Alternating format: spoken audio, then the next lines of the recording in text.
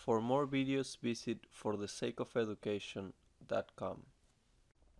Alright, replace the loading system by an equivalent resultant force and find the resultant line of action where it intersects the horizontal segment of the member measured from point A. So, for this problem, you know that the sum of the forces in the X are equal to 15K times 4 over 5, which comes out to be 12K.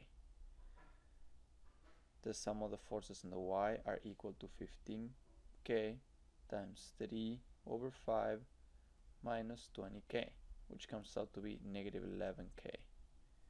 So the resultant force comes out to be the sum of these two, which is 12 in the I minus 11 in the J.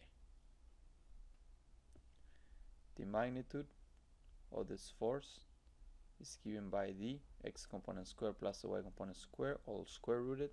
So once you plug in those two numbers in here, you get that it has a magnitude of 16.3 kilonewtons. The angle, now notice that it goes 12 to the right and 11 down. This is 12, this is 11. So this angle is given by the tangent inverse of 11 over 12, and it's equal to 42.5 degrees, and it's negative because it's going down. So, assuming that clockwise is positive, the sum of the moments at A is given by 20 times 2 minus 15 times 3 over 5 times 6.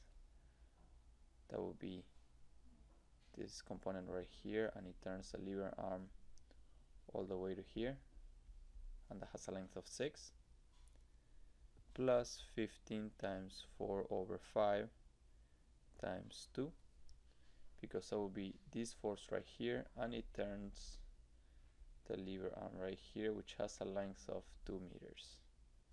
So that is the sum of the moments at A. Once you calculate it, you get that it's equal to exactly 10 kilonewtons per meter, 10 kilonewton meters. Sum of the moments at A, going clockwise. So you know that the moment is equal to the force in the Y, because we're talking about a resultant force acting in this line of action, in which a next component of this resultant force wouldn't be creating any moment. So you have to use the sum of the forces in the Y, which will be this 11 times X. So when you solve, you get that the moment over f of y, the moment we found is 10, f of y we found is 11, so this comes out to be 0.909 meters. So it would be acting somewhere around here. Final answer for the magnitude of the resultant force. Please comment below if you want me to do any problems, and I'll be happy to help. Thank you.